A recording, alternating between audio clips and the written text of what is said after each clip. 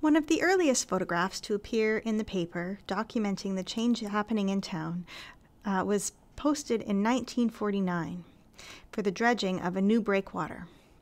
The caption reads, "The dredging in the bight for the new breakwater is now well underway. Above is pictured the large dredge working at the toe of the breakwater, and when completed, will give boats a 10-foot clearance and a year-round anchorage."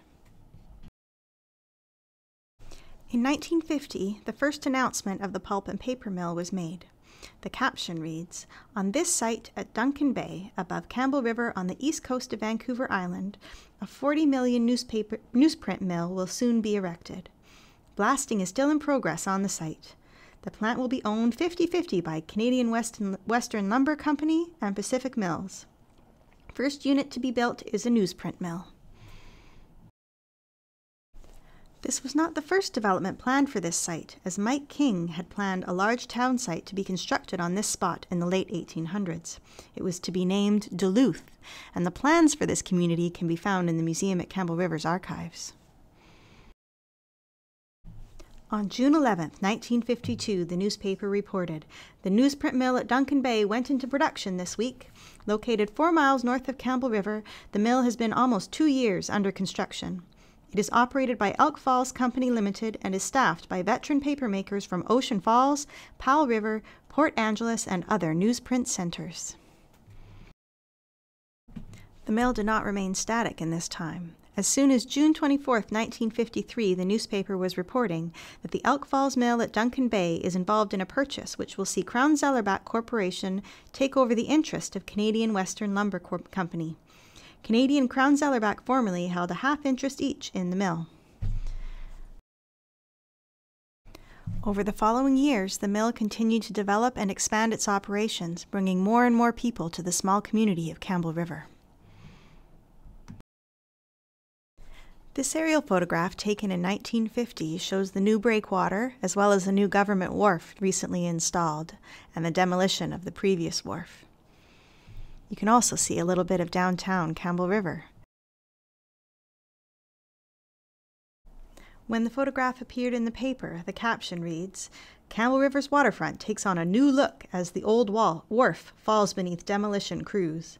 Beyond is the smart new wharf and the newly finished fishing floats within the sheltering arm of the breakwater. Bob Langdon, BC Airlines pilot, almost stood his plane on its nose to assist the Baldwins in getting this fine aerial shot of the foreshore of this popular fishing resort." One of the challenges brought on by the sudden influx in population to Campbell River was the lack of space in local schools for the children of all the employees of both the John Hart Dam project and the Elk Falls Mill project.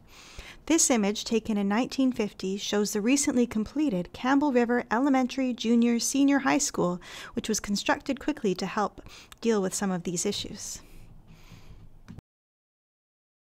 The caption for this image, which appeared in the local paper, reads, "Official opening of the new Campbell River Elementary, Junior, Senior High School, an aerial view of which is shown here, will be marked April 28th. Among those attending the event, including trustees of School District No. 72, will be Honorable W.T. Straith, Minister of Education." This aerial view of the new school shows its location, where Phoenix stands today. Built up on the hill, you can see downtown Campbell River in the distance, and you'll notice many changes from what our downtown core looks like today. Although the initial John Hart Dam and generating station was completed in 1947, the project was far from over. Although they have been recently removed in the latest BC Hydro project, the wooden penstocks were a key feature of the original John Hart Dam and generating station. This image shows their construction.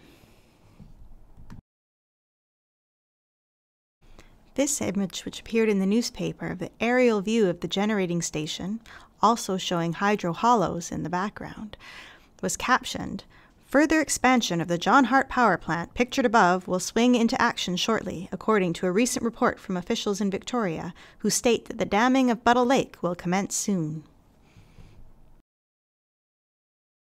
This image, which appeared in the newspaper 3 years later in 1956, reads, Work at Ladore Powerhouse is depicted in this Baldwin photo.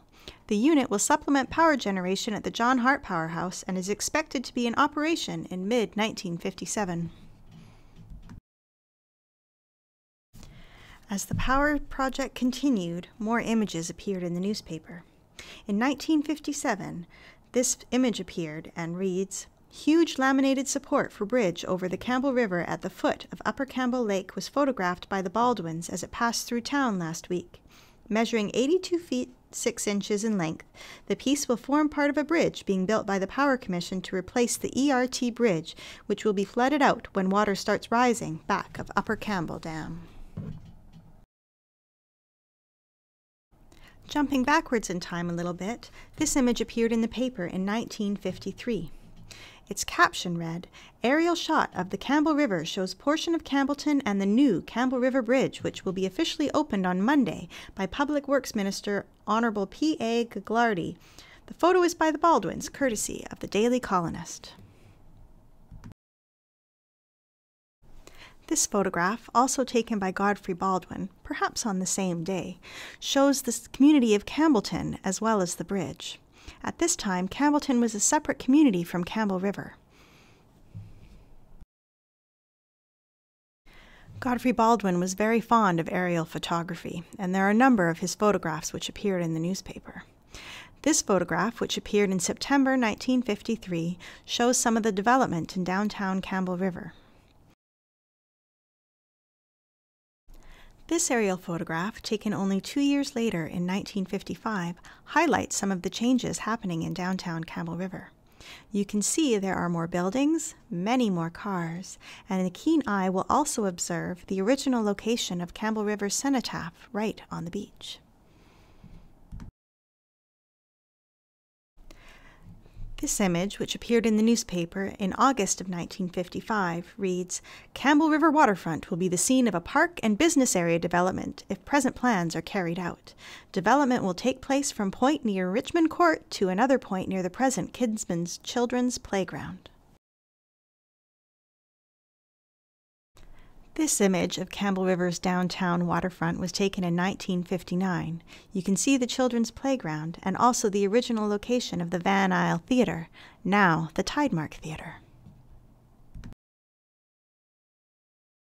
One of the other developments in Campbell River to deal with the influx of newcomers was the construction of a state-of-the-art hospital in 1957, seen here. The new hospital was officially opened in early September 1957.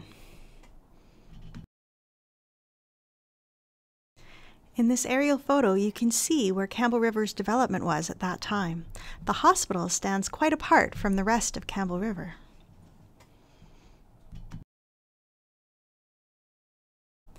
Another developmental milestone was reached for Campbell River in August 1959 with the opening of our airport.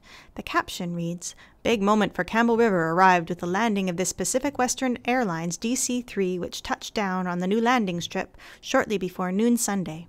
The inaugural flight was a test run for daily scheduled flights between here and Vancouver starting September 27th. 2 years later, this aerial photograph appeared in the newspaper. Its caption reads, "Changing face of Campbell River is reflected in this aerial photograph taken Monday by Godfrey Baldwin. A striking feature is the amount of waterfront development which has taken place in the past 6 months." What the caption is referring to, of course, is the large fill that you can see in the upper right-hand corner of the image.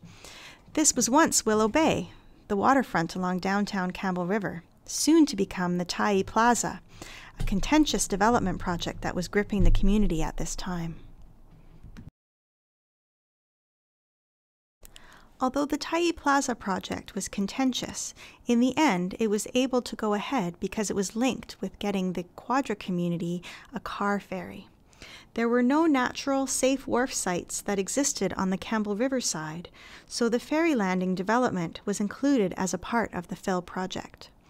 This image, which appeared in the newspaper in 1961, shows the work being done to move the location of the original Quadra Island ferry berth spot. The caption reads, "Trucks dump gravel to start Quadra Island ferry slip moving job.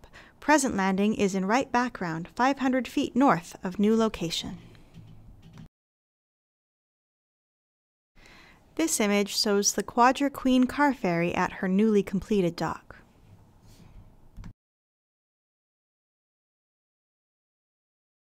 This aerial photograph appeared in the newspaper in 1962, showing the newly completed Tyee Plaza.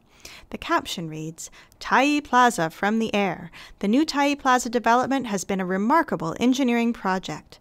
Thousands of tons of fill had to be dumped into what was once Campbell River's downtown waterfront before any construction could even be considered. Aerial shot from an Okanagan helicopter shows the marina breakwater in the foreground, Quadra Island Ferry berthed at center, and the new plaza."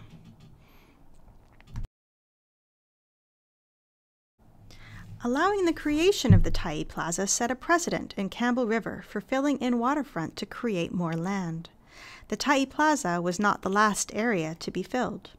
The development of the Hidden Harbor condo complex was built entirely on fill, and Robert V. Osler Park is also all fill. Discovery Harbor Mall has been the most recent area of waterfront filled in to create more retail space in Campbell River.